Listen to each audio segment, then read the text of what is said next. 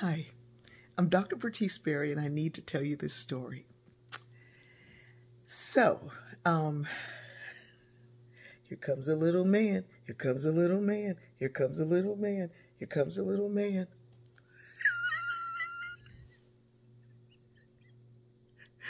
My children and my grandchildren all know about the little man. Here comes a little man, here comes a little man. And when the little man gets to a spot that's ticklish, they all know about that. But they never met my Uncle Bus. Uncle Bus was a riot. Uncle Bus, to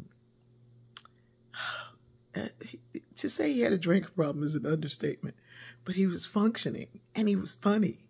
And he was the only one in the family who drove in my biological immediate family, because Uncle Fred also drove. He was around the corner.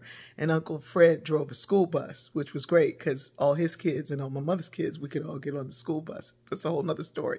Anyway, Uncle Bus drove a long Cadillac, and we could all fit in that too.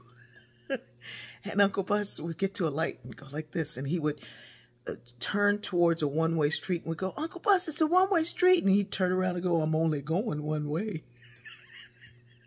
And Uncle Bus, I thought, was married to my Aunt Catherine. Uncle Bus and Aunt Catherine were really not married, but they were like a married couple.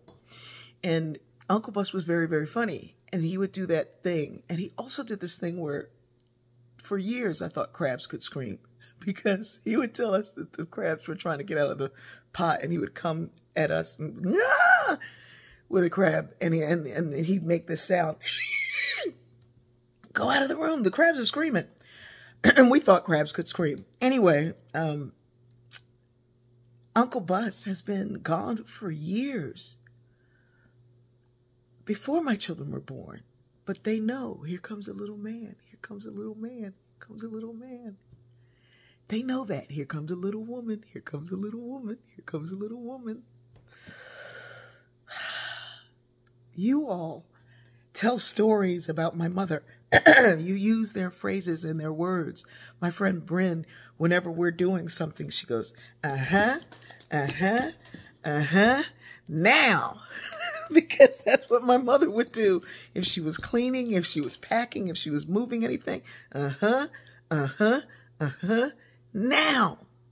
My mother has lived long past her time on this earth through someone who never even met her. My mother's phrases and saying, "Heish up, heish."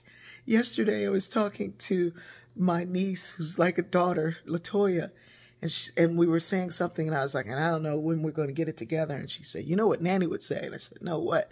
And she said, sorry, sapsucker. I hadn't heard it in years. I hadn't heard it in years. But here's this baby who heard her say it, who's passing it back to me. Sorry, sapsucker. If you want to live forever, live now. Live now. Live in such a way that you brighten somebody's day to the point where they pass it on to their children and their friends and different people. There was a little girl in the restaurant the other day, and she was trying to show somebody her dress. And the person was like, I'm a stranger. I don't know you, little girl. And I said, I want to see your dress. And she came running back over to me, and she started spinning. I said, let me spin, see it spin. Does it work? And she spun that dress around. That dress spun. And she was so happy to show me her dress. And then she gave me the biggest hug. And I looked up, and other kids were running over to me, spinning and showing me their hair and their bows and their things. And it was just joy. And for them, I will continue to live. Something in that moment they will remember years from now and invite a child to spin. We all get to live forever when we create moments of belonging for somebody else. I love you.